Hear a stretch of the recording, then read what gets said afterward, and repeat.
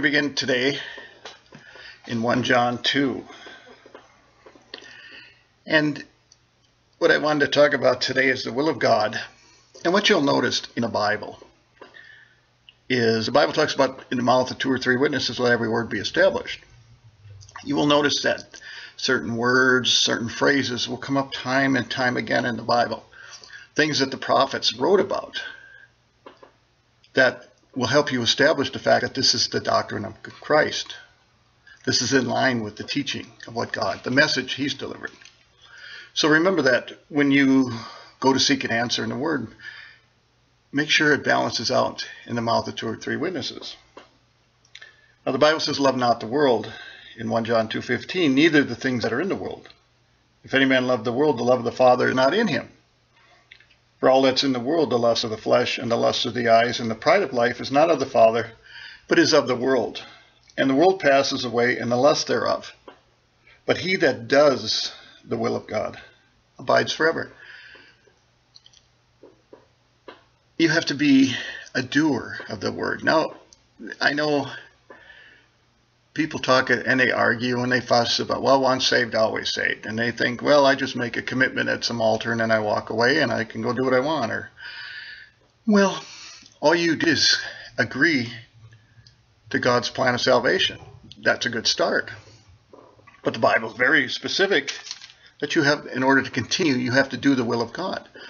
That's what you do each and every day. The Bible says, seek ye first the kingdom of God, and all these things shall be added. Well, you make doing the will of God a priority. It says, the Bible says the spirit is willing, the flesh is weak. So if you're going to do the will of God, you got to do it in his realm, in his turf. Because he said he's a spirit. God, the specifics say he's a spirit, and they that worship him must worship in spirit and truth. So you have to get on his turf, which is the realm of the spirit, if you're going to do the will of God. The carnal mind is enmity. You have to get the carnal mind out of the way. How? By renewing the mind with the Spirit of Christ. So you have the mind of Christ. Now you can see and hear and understand what the will of God is for you personally, for today. Because that's what you need to know. And that's the only thing that's going to get you home. You have to do the will of God. And as we see the warnings, there's a lot of things in the world that can distract you, that can mislead you. Things that appeal to the lower sin nature and not the new man in Christ. You know, people, I don't get this, that they think that just because they got saved, their sin nature, their lower nature just ran away. It disintegrated. No, of course not. Why did the devil try to tempt the Lord? He tried to tempt his lower nature. Why would he try to tempt you? You have a lower sin nature. It's still there. Paul talked about, I die daily. You have to die to that sin nature every day. Not just on certain holidays or certain days that you decide to go to church. We're going to, subdue a little bit of the flesh so I can show up and put on. No, nonsense. You have to die to self in order to do the will of God. The Spirit is willing. So that's the realm you have to be in order to do the will of God. Now you can turn over a little bit as long as we're in 1 John. In 1 John 5:13 talks about, these things have I written unto you that believe on the name of the Son of God, that you may know that you have eternal life, and that you may believe on the name of the Son of God. On the name of the Son of God. And this is the confidence that we have in him, that if we ask anything according to his will, he hears us. And if we know that he hears us whatsoever we ask, we know that we have the petitions we desired of him. Well, if you're not sure, if your life is a little bit shaky, if you're living in doubt or confusion, it's because you don't know. And the Bible is specific. Unto you is given to know the mystery of the kingdom of God. You want to know these things, not guess or hope. You're not going to stand before the throne and be wishy, well, I hope I didn't. No, you want to know. Let's settle that today. Let's know. And that's where the confidence is built, because I'm asking things according to his will, things that will benefit my walk, my spiritual walk. I'm not doing this to consume it upon my lusts.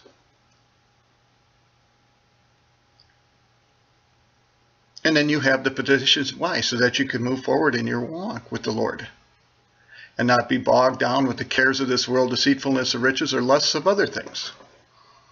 Let's go over to Titus.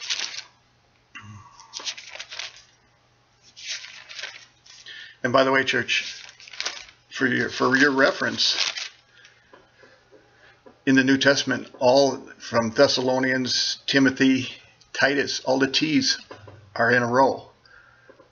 Remember, somebody told me that a while ago, and it kind of helped to help find. But Titus, and I can remember what verse I was looking for here, Titus 1:7. And it talks about the people that desire the office of a bishop, an overseer, an elder in the church. What does it require? Well, let's start at verse 5. For this cause I left thee in Crete, and this was Paul's writing to Titus, the epistle to Titus, that you should set in order the things that are wanting or lacking, and ordain elders in every city as I had appointed thee. If any man be blameless, the husband of one wife, having faithful children, not accused of riot or unruly. For a bishop must be blameless as a steward of God, not self-willed, not soon angry, not given to wine, no striker, not given to filthy lucre. Well, that rules out a lot of what we see out there today.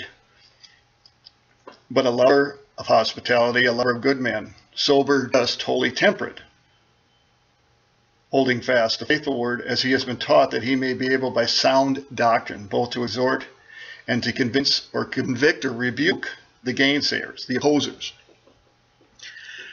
So before God's going to use you, you have to get self out of the way, your own self-will. I know in many cases, and I've seen this, it's like the Lord said in John 6, you seek me not because you saw the miracles, but because you got hold of the loaves of bread and had your belly full. A lot of people want to serve the Lord because they want a good life here on earth. Not because they want to serve the Lord, but they just want their life blessed. I've seen a lot of what I call carnal Christians do that. They want the white picket fence. They want God to bless them. Bless, bless, bless. But are they willing to do the will of God? No. Eventually they fall away. When persecution or affliction arises for the word's sake, they fall away. But not self-willed.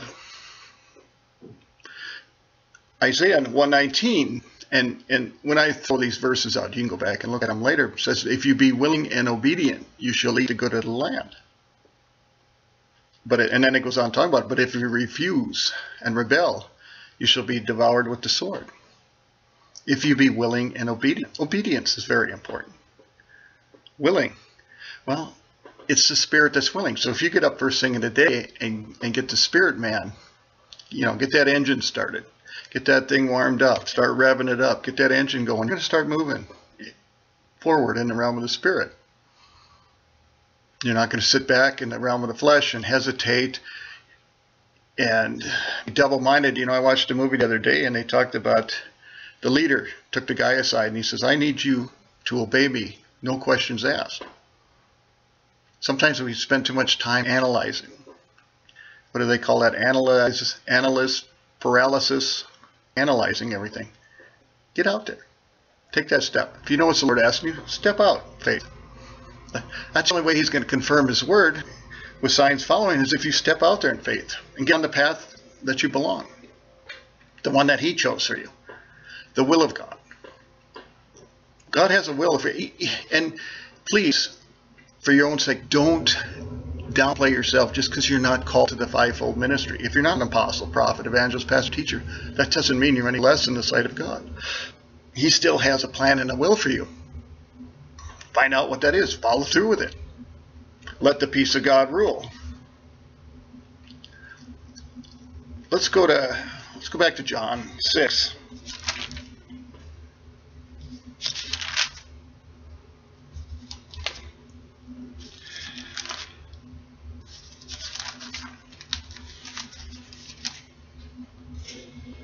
And I'm in verse 37. And this is the Lord speaking. All that the Father gives me shall come to me, and him that comes to me I will no wise cast out. For I came down from heaven not to do mine own will, but the will of him that sent me. And this is the Father's will which hath sent me, that of all which he hath given me, I should lose nothing, but should raise it up the last day. And this is the will of him that sent me, that everyone which sees the Son and believes on him may have everlasting life, and I will raise him up the last day. The will of God is that you understand the Father and the Son. John 5:23 talks about if you don't honor the Son, you can't honor the Father. And if you don't honor the Father, you can't honor the Son. So the will of God is to show you who his Son is, who the mediator is, who set the example. Because this is a man who did the will of God. And he did it so well. Guess where he's at today? Yeah, he's seated at the right hand of God. The Bible talks about that in Revelation, when he separates the sheep from the goats. The sheep will be on the right side, the goats will be left out. Oh, this man was the firstborn, the first begotten. He's the first one that entered that heavenly realm. Now seated at the right hand of God, making intercession for you, so that he can show you, encourage you, build you up spiritually, and show you what the will of God is for you, for your life. And that's what you need to know. What is the will of God for your own life? Otherwise, you're just going to be meandering around. So you're going to be in the twilight zone. You're going to be in a haze. You're not going to be sure where you're going. And if we go back, let's go back to Matthew 7. Matthew 7.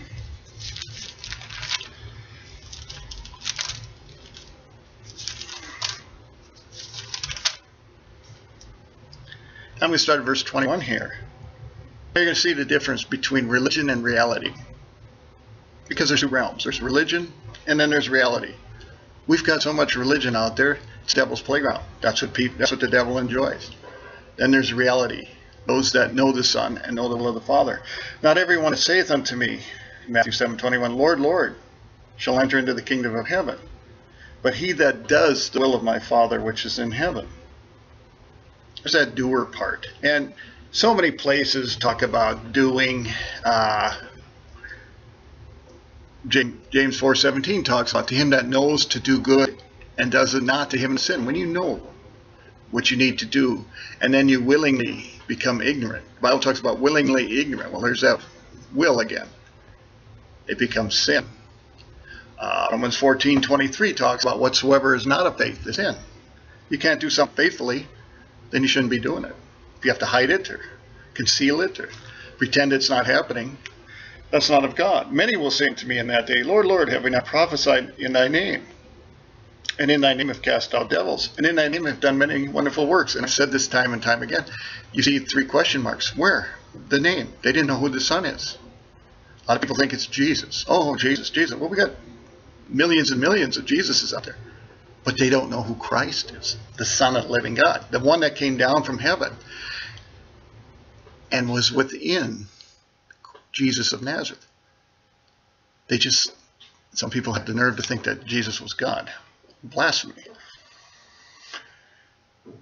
And then I will profess unto them, I never knew you. Depart from me, you that work iniquity. Therefore, whosoever hears these sayings of mine and does them, I will liken him unto a wise man which built his house upon a rock. The Bible talks about the rock. There's a spiritual rock. There's only one foundation. Other foundation can no man lay than that which is Jesus Christ. If Christ isn't in the foundation, you're on shaky ground. You're on sand. Well, and it talks about it. So this is a man, a wise man, Jesus of Nazareth, who built his house upon a rock, Christ. And the rain descended, the floods came, the winds blew and beat upon this house, and it fell not, for it was founded upon a rock. Well, the floods of ungodliness and false doctrines and the winds of doctrine are going to blow your way. Unless you're founded on a rock, you'll fall for them. If you don't take a stand with the Lord on the rock foundation, you'll fall for anything.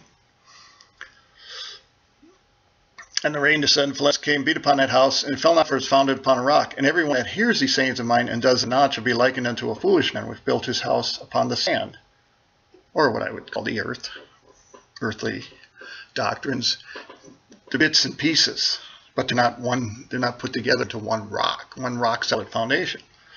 And the rain descended, the floods came, winds blew and beat upon that house, and fell, and great was the fall of it. The will of God. God has will. He's the way, the truth, and the life. He has a will for you. Are you willing? Will you be willing and obedient? If you be willing and obedient, you shall eat the good land.